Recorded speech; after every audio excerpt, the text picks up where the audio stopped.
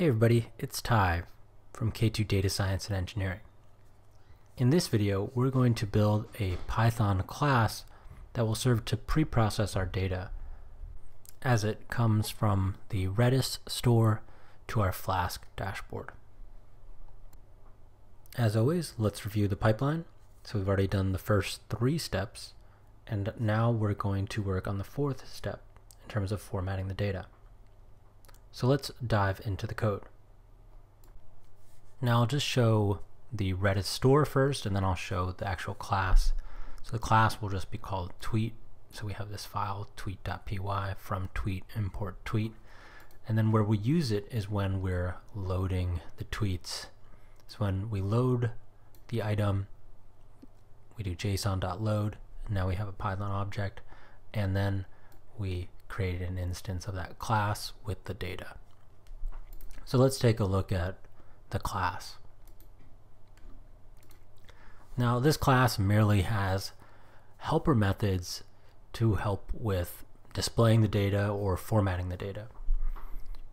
So right at the top we have our init, the data, we're just setting the data equal to data. And then these are all the items that we extracted, so we can do data,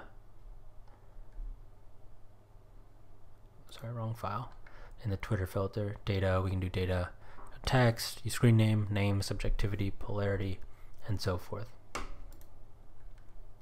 we're going back, one thing we can do is we can create a user link.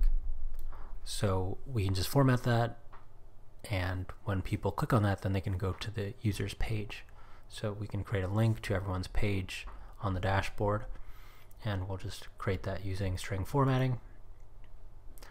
And then we'll want to filter the text. So essentially what this is, it's running 2 subsequent functions, filter brands and filter URLs. And what this does is the bottom function, this is a very convoluted regex. There's probably an easier way to do it, but this finds any links. So if it's http dot anything, and then replaces it with a tag. And so we have a clickable link in HTML. That's what that does. And then what this does, so it's basically nested. When we run this filtered text function, we run self.filter URLs on self.datatext, and then we run self.filterbrands on what that returns.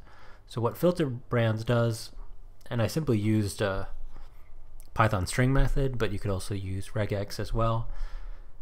Basically I said to look at the brands we have and then iterate through that. If the brand is in the text, then replace that text with the mark tag. So a mark tag is HTML5 spec, it adds a highlight.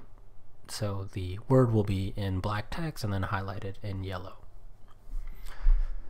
And then if the brand isn't there, just move on to the next brand and then return it. So essentially what this filtered text function does, or method,